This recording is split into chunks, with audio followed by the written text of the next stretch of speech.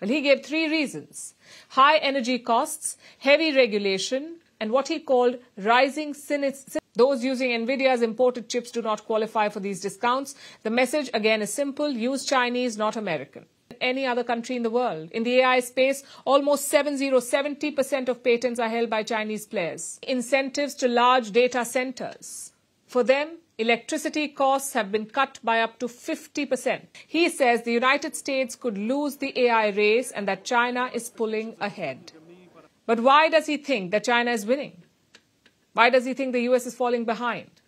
The CEO of OpenAI just admitted something that should terrify every investor watching the AI boom unfold. Sam Altman explicitly stated that he expects the U.S. federal government to become the insurer of last resort for artificial intelligence companies. Let that sink in for a moment. The billionaire head of one of the world's most hyped technology companies is openly saying his industry will eventually need government bailouts to survive. This isn't speculation or conspiracy theory. This is coming directly from the executives running these companies in their own words during recorded interviews. Meanwhile, Jensen, Huang, CEO of Nvidia, the most valuable corporation on Earth with a market capitalization exceeding $5 trillion, is warning that China is winning the global race to develop artificial intelligence technology. But here's what makes this particularly interesting. These powerful executives of massive U.S. tech corporations aren't just making neutral observations about geopolitical competition. They're strategically using the specter of Chinese competition to pressure the U.S. government into providing guarantees, subsidies, and bailouts for their companies. Big tech corporations like OpenAI and Nvidia want explicit guarantees from the U.S. government to help them compete with China. And they're also genuinely worried that if the massive AI bubble inflating the U.S. stock market suddenly pops, their companies could potentially go under, which explains why they're desperately begging the U.S. government to bail them out preemptively. So let's examine the remarks made by Nvidia's CEO and understand the economic context driving these pleas for government intervention.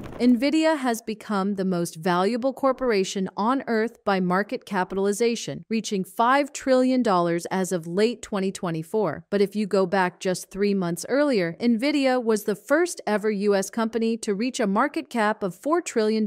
So in just 3 months, another $1 trillion was added to its market capitalization. This represents a perfect example of how the U.S. stock market exists in a massive speculative bubble, driven almost entirely by hype surrounding artificial intelligence. Meanwhile, the vast majority of AI companies are not making any money whatsoever. Many of them are actively losing substantial amounts of money. In fact, a comprehensive study by scholars at MIT found that 95% of generative AI pilot programs at U.S. companies are failing to deliver promised results or generate returns on investment. One of the only companies actually making significant money is Nvidia. And the reason is straightforward. Nvidia is selling the shovels in the new digital gold rush. If you examine the history of the 19th century California gold rush, the vast majority of people involved in actually searching for gold did not make any money. They lost money, went into debt, and returned home empty-handed. But the people who made the most money were not those frantically trying to find gold. It was the companies selling the shovels, pickaxes, and tools needed to look for gold. Nvidia essentially has a monopoly on the most advanced chips required for AI development. Nvidia is selling the chips that AI companies desperately need to develop their models, which explains why Nvidia is making enormous profits while most AI companies burn through capital, and Nvidia's CEO, Jensen Huang, has spent considerable time and energy lobbying China trying to gain access to the Chinese market because the Chinese government doesn't want its own technology companies to become dependent on U.S. technology. China wants to challenge the monopoly that Nvidia currently holds on advanced chip manufacturing. In fact, the Chinese government officially accused Nvidia of violating anti-monopoly laws. This is why Beijing banned Chinese tech companies from purchasing Nvidia chips, instead incentivizing them to buy chips from domestic Chinese companies and invest in local manufacturing and research and development. Now that we understand this context and recognize that Nvidia has lost access to the massive Chinese market with 1.4 billion potential customers, we can see why Jensen Huang is fear-mongering about China and warning that China is winning the AI race. I personally think this assessment is probably accurate. China has made substantial progress in AI development, which I'll discuss later, but we should keep in mind the economic and political motivations behind the comments being made by the Nvidia CEO in his interview with the Financial Times. Jensen Huang stated explicitly, China is going to win the AI race. But what was his actual argument? What he's really doing with this interview is pressuring the U.S. government to implement policies that benefit Nvidia specifically. He mentioned two areas where China is supposedly leading: lower energy costs and looser regulations. The energy and electricity issue is genuinely legitimate, and I'll discuss China's electrical grid advantages shortly. Well, he gave three reasons: high energy costs, heavy regulation, and what he called rising cynicism. Those using Nvidia's imported chips do not qualify for these discounts. The message, again, is simple: use Chinese, not American.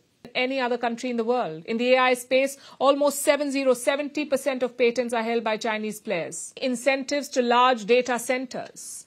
For them, electricity costs have been cut by up to 50%. But then Jensen Huang claims that supposedly China has looser regulations. Come on, his real priority here is transparently obvious. He's pressuring the U.S. government to further reduce regulations on U.S. tech companies, even though there are already remarkably few meaningful regulations. Are we truly supposed to believe that China, which has a socialist government with extensive state involvement in the economy, has fewer regulations than the United States? The Nvidia CEO's agenda here is completely transparent. What's actually happening is that the U.S. stock market is experiencing the biggest speculative bubble in its entire history, driven by mania surrounding artificial intelligence. No matter what metric you examine, the U.S. stock market has never been this overvalued. For instance, if you look at the price-to-earnings ratio of stocks of major U.S. companies, the average ratio is significantly higher today than it was at the peak of the dot-com bubble in 2000. An even better metric is the Buffett indicator, which compares the market capitalization of publicly traded companies to GDP, the total output of the U.S. economy. The Buffett indicator currently stands at over 220% of GDP. This is completely unprecedented in American economic history. The size of this insane bubble we're witnessing in the U.S. stock market is being driven almost entirely by AI speculation. U.S. tech corporations are genuinely afraid that the bubble may soon pop catastrophically, and they're begging the U.S. government to provide a backstop to support them and bail them out in case they get into serious financial trouble. Last week, Nvidia crossed a big milestone. It became a $5 trillion